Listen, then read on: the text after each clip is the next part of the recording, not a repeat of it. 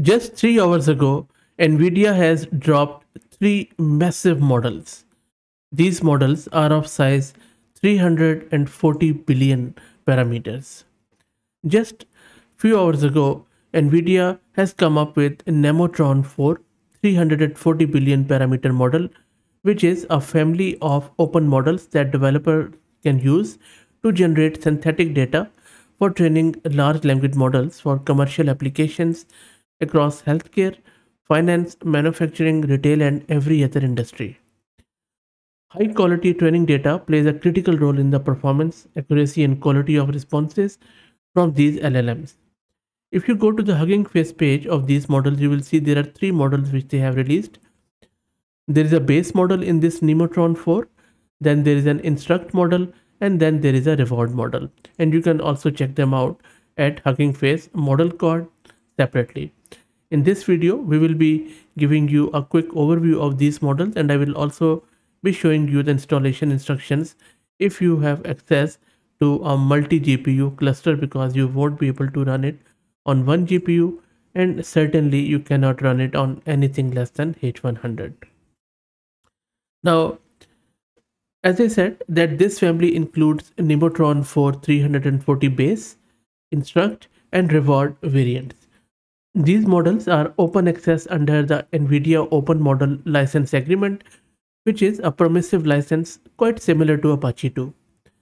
These models perform competitively to open access models on a wide range of evaluation benchmarks. And they were sized to fit on a single H100 with 8 GPUs when deployed in FP8 precision. So I'm talking about FP8, but if you want to deploy it in full, you won't be able to fit it in. Also, the community can benefit from these models in various research studies, and there are a lot of research information which is present on their model card. Plus, there is also a technical report which you can access, and I will drop the link to it in video's description. Now, if you look at it, it's quite interesting, by the way. There are instruct models and then there are reward models, and that is what has caught my eye, because I haven't really seen anything like that before, where a company has released a reward model plus a synthetic model. So what is happening here? You see on the top there is a developer, and then developer issues some sort of domain specific query, and then LLM can help these developers generate synthetic training data in scenarios where access to large diverse labeled dataset is limited. The Nemotron-4 340 billion instruct model creates diverse synthetic data that mimics the characteristics of real-world data, helping improve data quality to increase the performance and robustness of custom LLMs across various domains. And then to boost the quality of AI-generated data, developers can use the Nemotron-4 340 billion reward model to filter for high-quality responses. Nemotron-4 340 reward grades responses on 5 attributes: helpfulness, correctness, coherence, complexity, and verbosity. It's currently first place on the Hugging Face Reward Bench leaderboard created by AI2 for evaluating the capabilities, safety, and pitfalls of reward models. So all in all, you don't have to look anywhere else. This model or this family of model is going to create the synthetic data for you. You can train it, your base model or instruct model in it, and you can make it your domain specific. Also, using open source NVIDIA NeMo and NVIDIA TensorRT-LLM, developers can optimize the efficiency of their instruct and reward models to generate synthetic data and to score responses. All Nemotron-4 340 billion models are optimized with TensorRT-LLM to take advantage of tensor parallelism, which is a type of model parallelism in which individual weight matrices are split across multiple GPUs and servers, enabling efficient inference and scale. Nemotron 340 base is trained on 9 trillion tokens, and it can be customized using the NeMo framework to adapt to specific use cases or domains. If you don't know what NeMo framework is, I already have done few videos, so just search the channel, please. The fine-tuning process of this Nemotron 340 base benefits from extensive pre-training data and yields more accurate outputs for specific downstream tasks. Also, there are a lot of measures they have taken to increase the quality of these models, especially when it comes to inference. Because what they have done is that they have provided the developers a way to align their models with NeMo aligner and dataset annotated by Nemotron-4 340 billion reward model. Alignment is a key step in training LLMs, where a model's behavior is fine-tuned using algorithm like RLHF to ensure its outputs are safe, accurate, contextually appropriate, and consistent with its intended goals. And as I mentioned earlier, there has a lot of things which has been done in terms of these Nemotron models. If you look at the internal architecture, it is quite interesting too. There are 96 number of transformers layers. Hidden dimensions are around 18,000. There are 96 attention heads, and then KV heads or key value cache heads are 8. The sequence length is just 4K, which is amazing. Amazingly small, I would say. A vocabulary size is around 256,000. Also, NVIDIA has shared how they trained this model. So this base model was trained using 768 DGX H100 nodes, not one GPU, nodes, and 768. Let it just digest for a minute.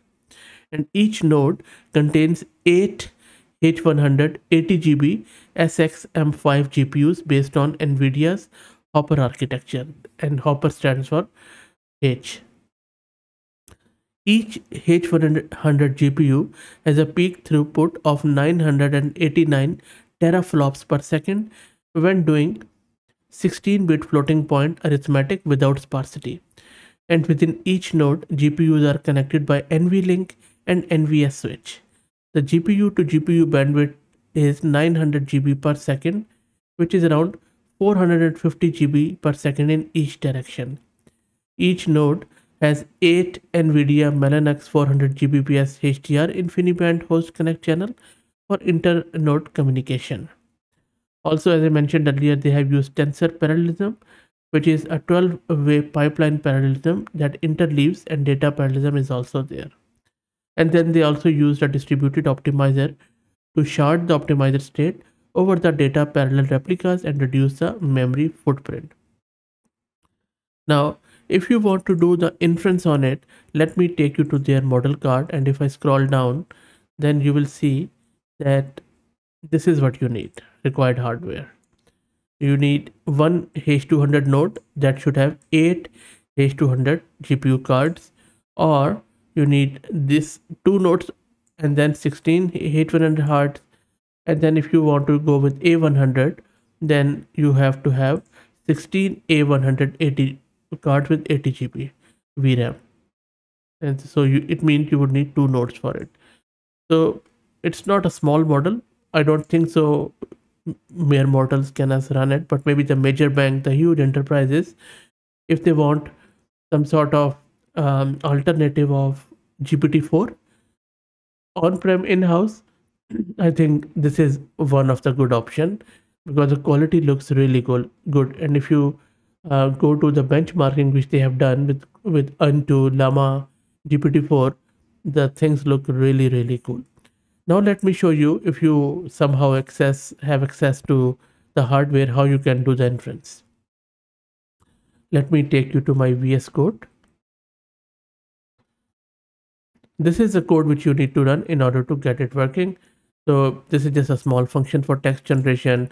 We have imported some libraries, and then this is where we are generating our output with the help of some of the hyperparameters, like what would be the randomness of the response, output probabilities, and then some repetition penalty and stuff. And from here you can just specify your prompt template, and it should be in this format to get optimal answer back. And this is, you just get the response from LLM and then print it out. And this code is also present in their Git, in their Hugging Face model card, which you can check out with minor changes if you like. So all in all, you can see that not hard to run. The real, of course, drawback is a route. we don't have the hardware. So I believe that maybe if you go to NVIDIA's website and do the inference, that might be an option.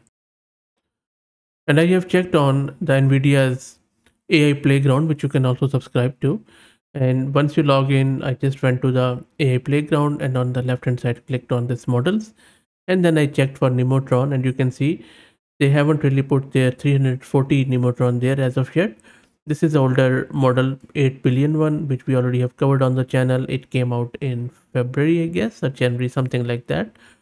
So you can see that 341 is not available. It was just released 3 hours ago. Anyway, but still, I would say let's wait for it, so that I think this is the only way I guess we could test it out.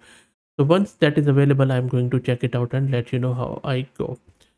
I hope that you enjoyed it. Let me know what do you think about this new model. If you like the content, please consider subscribing to the channel. And if you're already subscribed, then please share it among your network, as it helps a lot. Thanks for watching.